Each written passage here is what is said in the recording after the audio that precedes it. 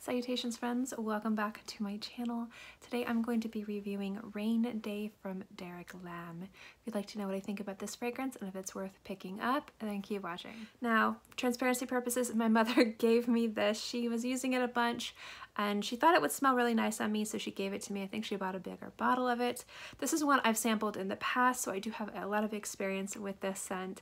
And I want to review more Derek Lam scents for you guys because they're ones that I'm really impressed with. I actually really enjoy their fragrances. So this particular fragrance is an aquatic fresh fragrance, and it's really strong with Vetiver and Neroli. That's like predominantly what this scent is.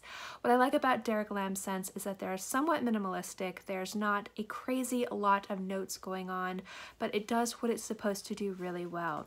And I have pros and cons with Rain Day, but overall, as an aquatic fresh scent, I really love the added note of Vetiver in there. It gives a little bit of a grassiness. It kind of gives it a little bit more depth.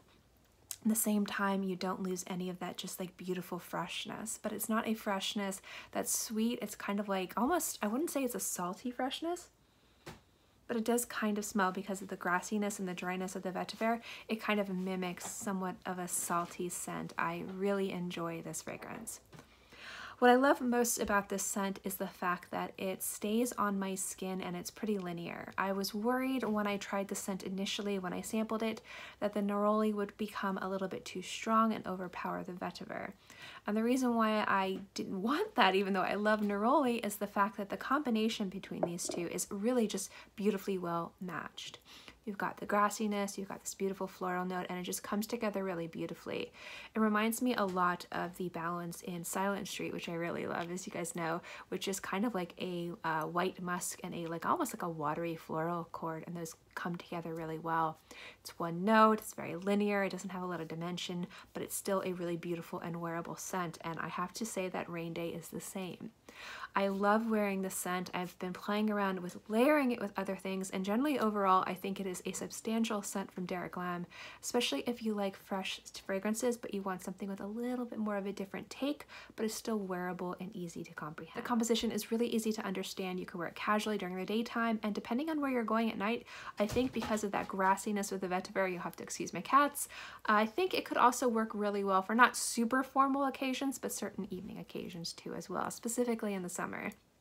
Now, where I have to dox this points has to do with longevity and projection. This does not have good longevity on my skin, nor does it have good projection.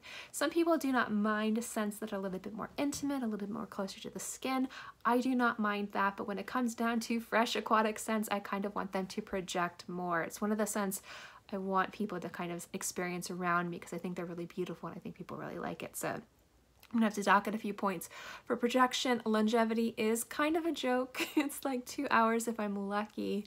So this does not have very good longevity. I actually like to layer this with Eccentric Molecules Molecule 1. Those go together really beautifully and it kind of makes it last longer. And I'm gonna do a whole video on that coming up, more layering videos you guys want. I'm gonna talk about that, but I do have to say this fragrance just on its own does not last a long time. So longevity, projection, performance, all that jazz, not too good, but smell-wise, wearability, just being really refreshing and beautiful and unique, easy to wear, all that jazz, fantastic scent. I have this size bottle. I probably would end up purchasing a full-size bottle in the future because I do really love this scent. So it is something I have my eyes on if I ever come across a bottle. In any case, guys, I would love to know what you guys think of Rain Day from Derek Lam. Have you tried it? Do you like it? Do you dislike it? Do you get a better performance? Do you get less performance? Let me know in the comment section below. I would love to know what you guys think. As always, guys, thank you so much for watching this review. If you like these videos, give this video a thumbs up. Don't forget to subscribe. I love seeing this channel grow. And I'll also see you next time.